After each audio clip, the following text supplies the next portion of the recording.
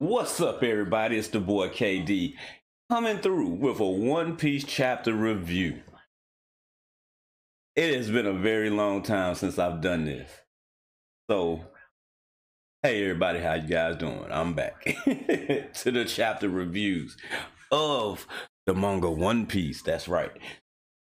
Man, I've really been wanting to get back into this. And I've been kind of lacking because once you get out of something, it's kind of difficult to get back into something, especially something that requires work. Then being that I'm not all fancy and dancy and stuff, the editing ain't gonna really be that much in this, but it also kind of where does it stand out at? But anyway, I digress. It's been 65 chapters since I've actually done a review, which is about a year and a half, 2 years ago. All right. So I apologize for not, getting these out more often, but hey, I'm gonna try to do my best to keep this train rolling, okay?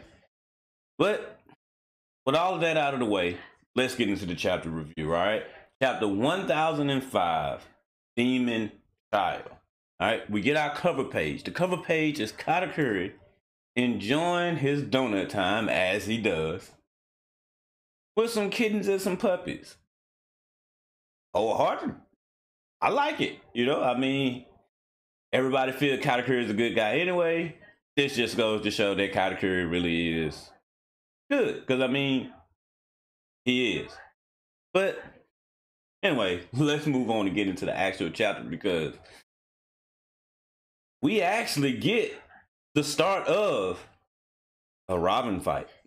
That's right. So it brings us back into third floor Great Banquet Hall, all right, where Black Maria is letting Sanji know that, you need to let Nico Robin know to come save you. She needs to be here right now because I got some other pressing matters that I need to deal with. Because in the last chapter, it was alerted that the Scabbards, they were still alive and injured and had someone actually treating them injuries. We still don't get to find out who that is in this chapter, which,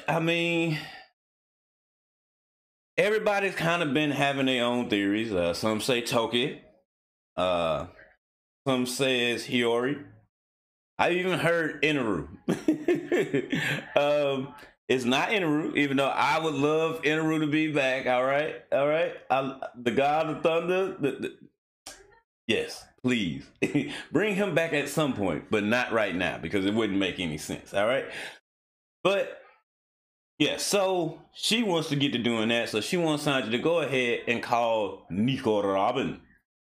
And she asks everybody, well, actually she asked this Simon lady, the person with the eye cloth thing over their face, if they ready to actually transmit the message.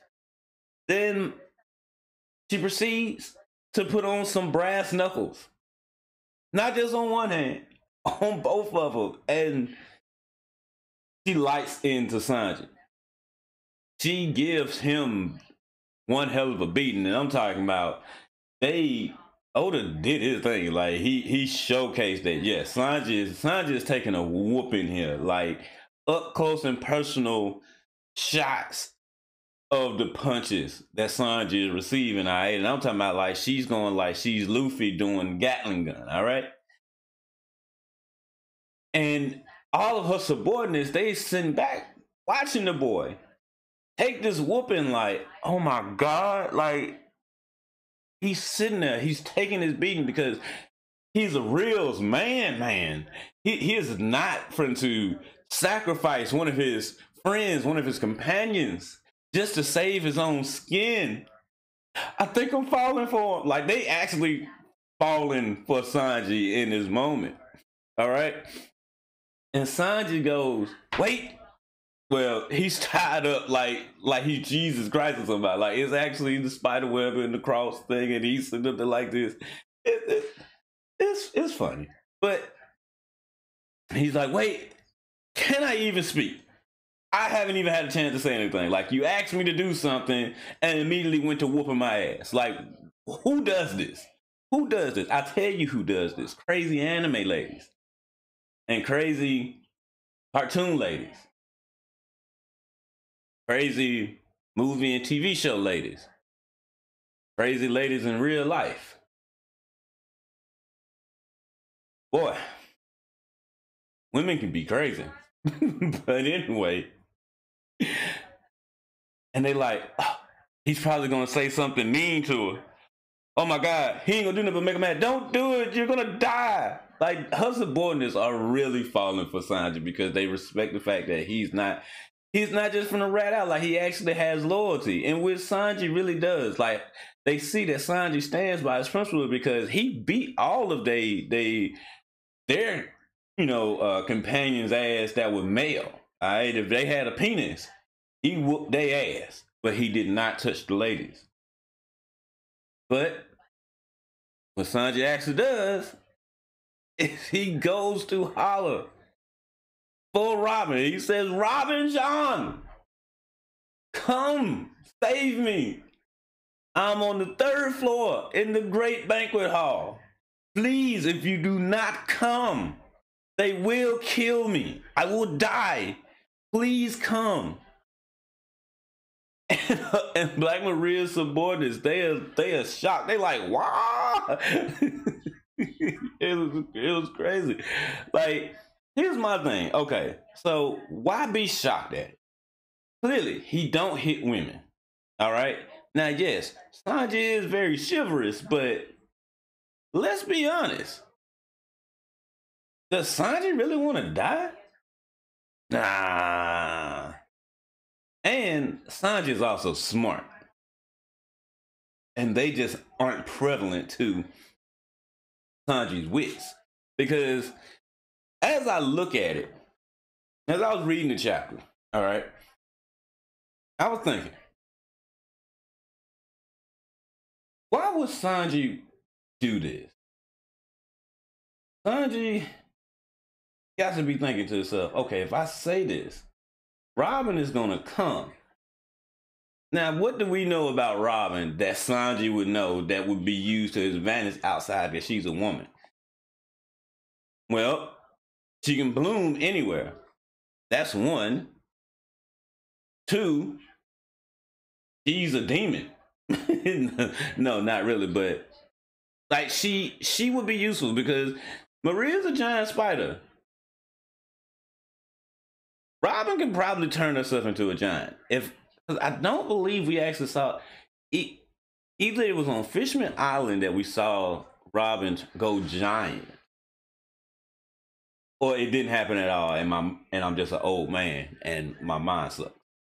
But either way, that's what I was thinking. I'm like, that could be the only thing. Like, Sanji actually knows Robin. Like, Robin could do something because Maria, she said it. Like, she said, we set up traps at the entrance and all over the floor. You know, this sticky thread that she shoots out, the spider web, so that when Robin come running up, she will get caught. Either way, even if she make it through the entrance some kind of way, it's on the floor. She had to step on the floor. That's where the blooming idea came in. Like, maybe she'll send one of her clones or something of that nature, you know, shadow clone jutsu, you know, to go save Sanji rather than get caught up. But even if she do get to the entrance, it's also a few of Black Maria's subordinates standing in the back with some long necks, arc style, and some tranquilizer dart. Like, no bull. Like, you can see that they actually have long necks. Like, they standing there with the long neck rifle, ready to fill Nico Robin with some trank darts. Like they finna put her night. That's what's finna go down in here. But so it cuts to different scenes throughout the castle. All right, and the first one we see is Chopper. We see Chopper, like, Sanji, and Chopper is still working on the medicine or the antidote to for the Oni virus. All right, the ice Oni virus. That's what Chopper's still working on that. It cuts to Kid's crew, in which we see the dead looking voodoo guy on his crew. Like, how pathetic. You know, like he's calling Sanji pathetic because the way Sanji is doing it, like, Sanji legit whining and crying. Like, you see the tears coming out of Sanji's eyes. I'm from to beat Zeus because Zeus got something. Zeus, give it here. Give it. More attention. Don't get pets and don't have kids, all right? Anyway, so then you see, I want to say this is Penguin and Beppo. For a minute, I thought it was Sachi, but I think it's Penguin and Beppo from Law's crew. And, you know, they like, that's one of the Straw Hats, all right? Then it also cuts over to Yamato and Momo. They saying they hear it. They like, oh, well, that's Sanji. That's one of the Straw Hats. That's one of Luffy's crew members. You know, and then it cuts over to Marco as well, in which Marco is actively in a fight with King and a few of the other gifters, if you will. Or they might be headliners. I don't know. I don't know if they're headliners. I don't know if they're gifters. Either way, no, they're not headliners. What are they headliners? Yeah, they headliners. Yeah. The upper echelon gifters are headliners. Yeah. Okay. Yeah. But Marco is fighting with them, shooting off his Phoenix jewel thingy, mabobs, right? And so he's fighting with them. And Marco says, boy, this crew is fun. Which is making me starting to think, like, maybe Marco's actually about to join the Straw Hats. Like, not to get anybody hyped or anything, but I'm thinking, Marco, like, he loves the Straw Hats already. Like, he doesn't have no problem with none of them. Like, he hasn't said anything bad. He's smiling. Like, it could just be the simple fact of, you know, like, he respecting Ace and Pop's wishes and wanting to protect Luffy, and in way of protecting Luffy, he protect his crew. But I think Marco might actually, if not fully become a member of the Straw Hats, I think Marco might accompany them from henceforth. I can see that being the case because we are in the end game right now. But anyway, so it cuts back. And, you know, like I said, everybody was like, what? I can't believe he did it. And, you know, Maria is like, you know, thank you for doing so because she will be ours. And then it cuts back over to Yamato, Momo. I'm trying to think, Shinobu. There we go. Psh. Brain fart real quick. Cuts back over to them, and they're talking. They caught one of the mechanical little animals that's around. That they caught a mouse, and you know it got smoke coming from his head. That's how we know it's actually a mechanical thing that is shared eyesight. And it the group is called the Marys. They the surveillance group, okay, amongst Kaido's crew. All right, and Yamato is telling everybody about that. But in this process, okay, remember, Tama came through with a whole bunch, with a whole squad, and been turning gifters, okay? And so the gifters that Tama have turned, you know, get gained on her side, they head and they get to the storeroom. They like, you sure it's this storeroom? Yeah, this is the forbidden storeroom that nobody goes in. So they got to be in this one. And so they're trying to break down the door to get to Momo because they like the Lord Shogun. So they already look as Momo as the Shogun of Wano, so that's great. But they don't realize that. Yamato and Shinobu, they don't realize that. So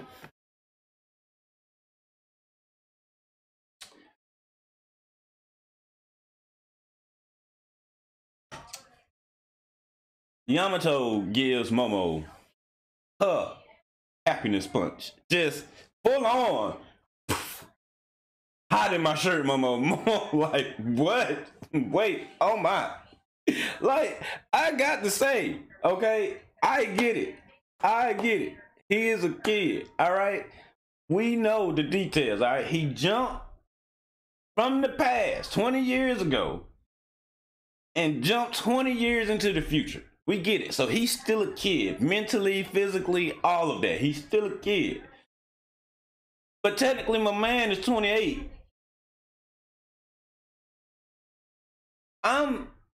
He is the luckiest boy, man, that I know. Momo, I bow to you. All right, you get all of the boobies, all of the nudies, all of it. All right, we men, okay, of the One Piece fandom. All right, and Sanji and Brook, we envy you. You slide dog, you. And being that they bust into the door, the gifters that's with Tama, she just snatched him up, throw him in there. He's in there now. He's in these. He's in them. All right. He's in there, and her and Shinobu, they go they go to attack. And Yamato's like, Shinobu, come on, let's hurry up and get them. We got to knock every last one of them out so won't nobody sees us. And Shinobu's like, it does not. That's not how this works. That's not how this works at all. Because they done already been seen. Because they've been seen by the mouse. All right. These guys see them. All right. So there is, like, there's no way to really get away because, like, they're seen. Like they still gonna be seen. I think that's the way that Shinobu was taking it. She like, they still gonna have been seen as even if we do knock them out. So yeah. But all right, so we cut back over to the banquet hall where Maria is talking more shit to Sanji, saying that Nico Robin is like, I'm gonna catch her. And lo and behold, Robin shows up.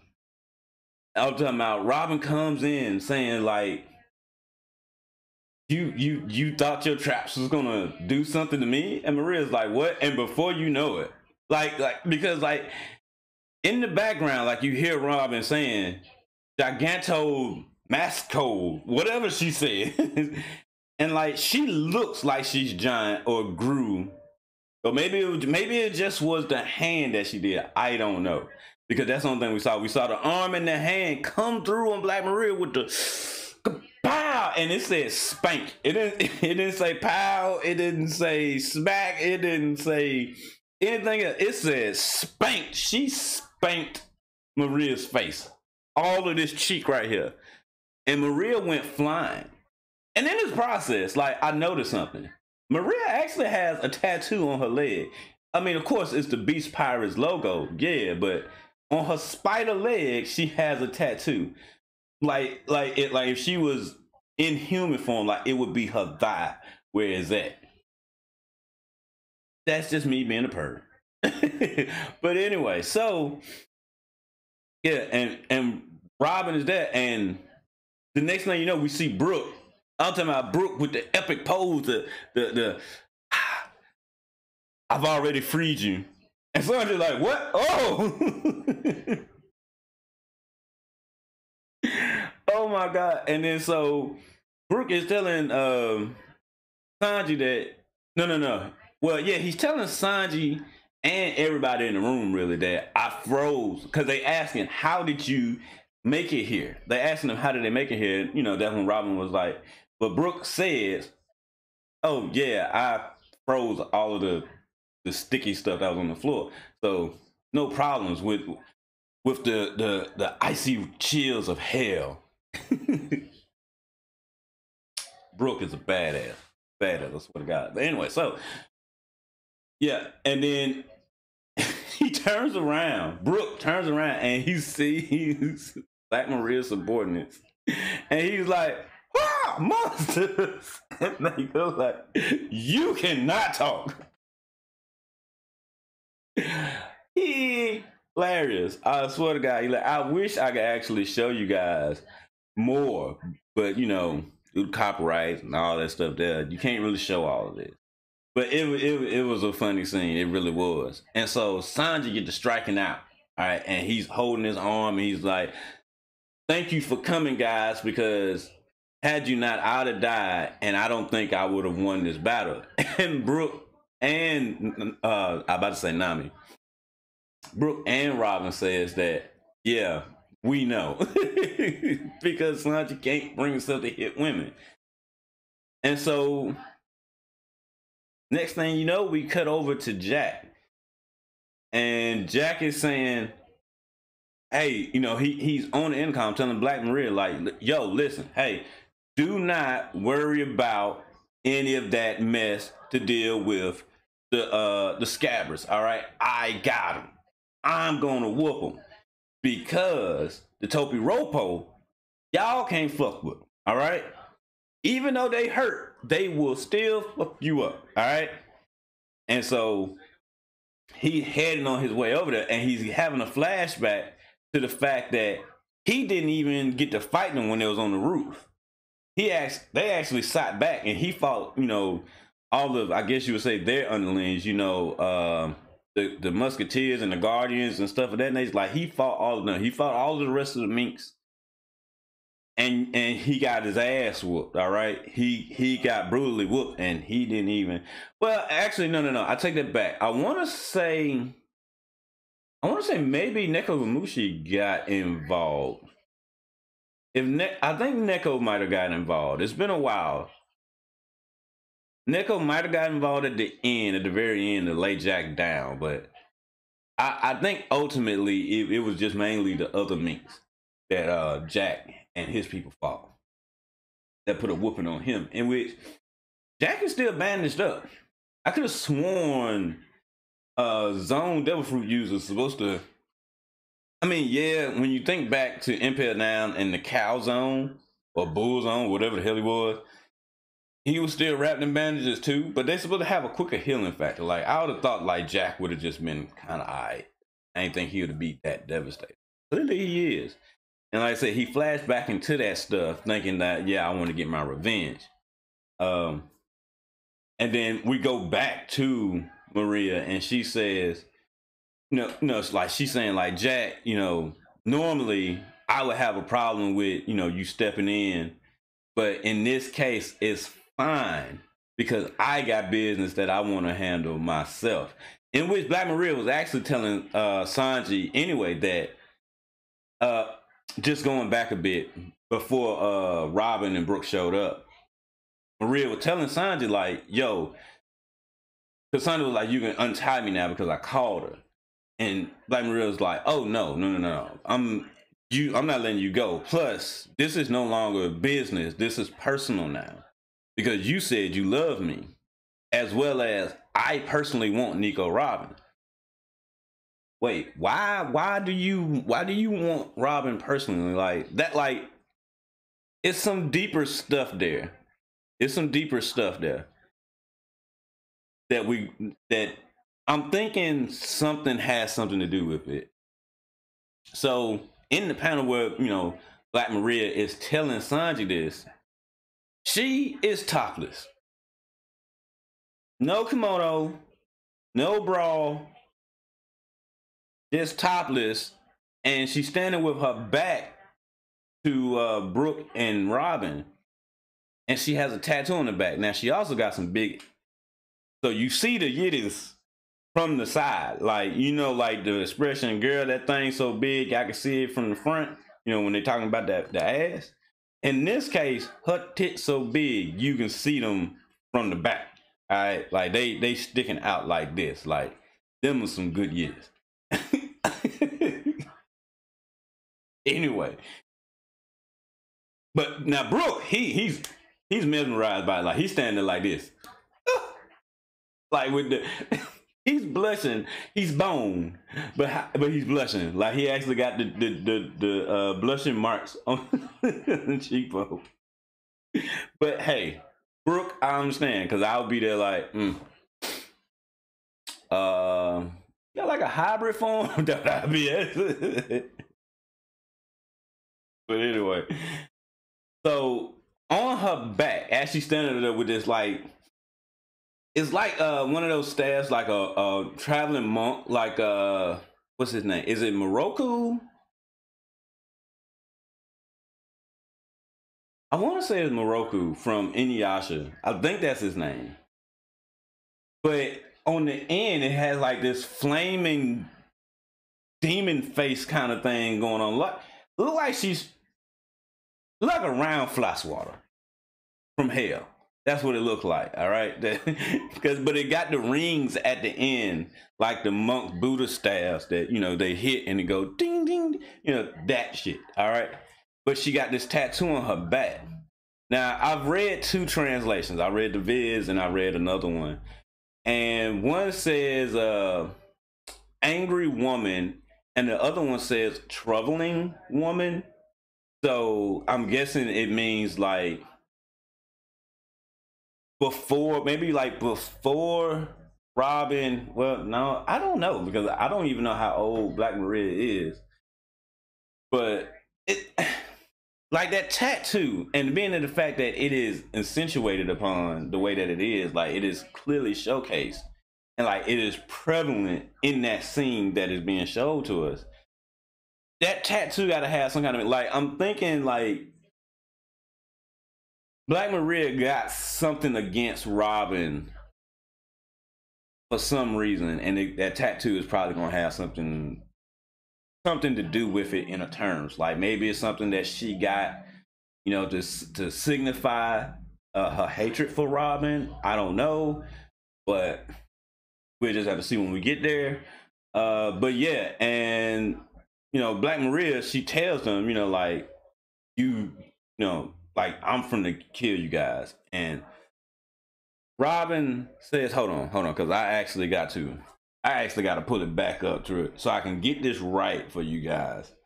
Okay. Also going back, I'm sorry, I keep forgetting stuff because I mean the chapter is just so full of stuff. But yeah, going back, when Sanji's running away,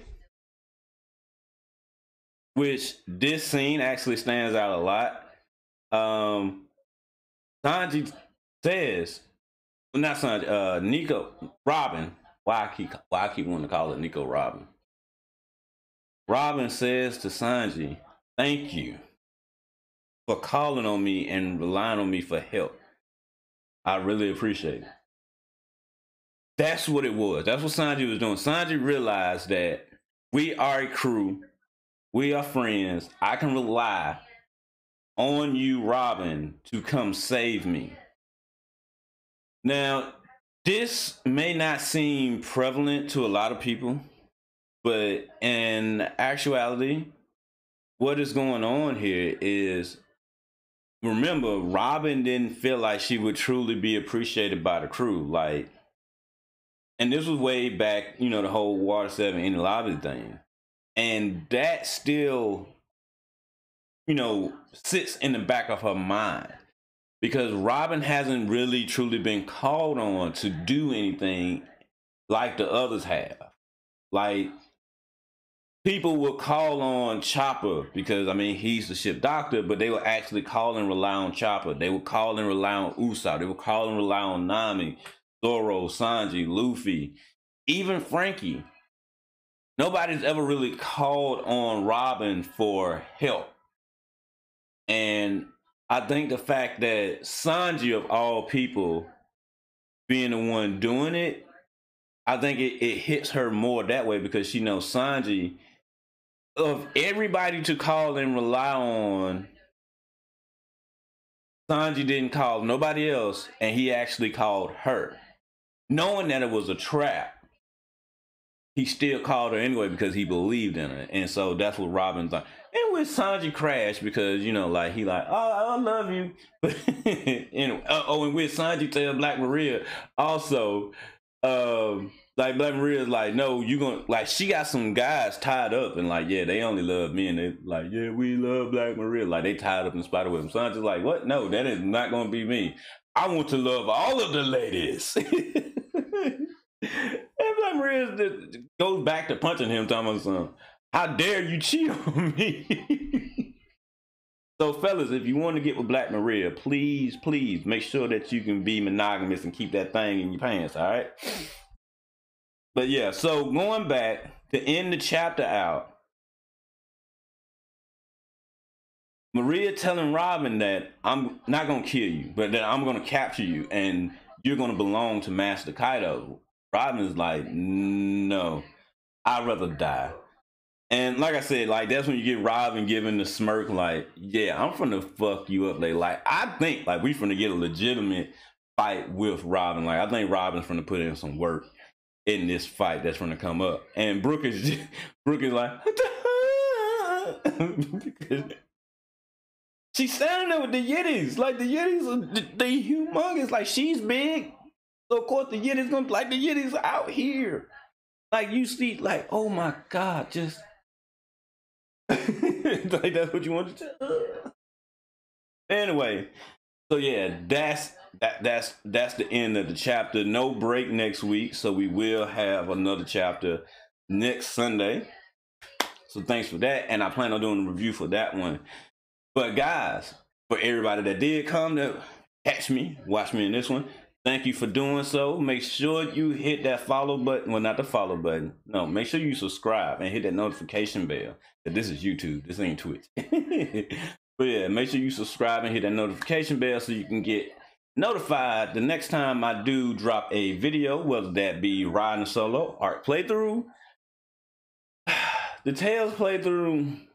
I'm a bit behind on that one. I'm real behind. Like I haven't even recorded any videos for that one, but I will get to it. Not today, but I'll get to it eventually enough. I'm actually about to record another riding solo video because one of the later ones, I'm finna edit that one after I edit this and upload this. But yeah, so yeah, and for my next One Piece chapter review video. So until then, guys, remember, be you. Go hard, remain happy, keep that smile on your face, because you never know when you might have to rely on a friend that you never relied on before. Till next time, guys. Peace out, everybody.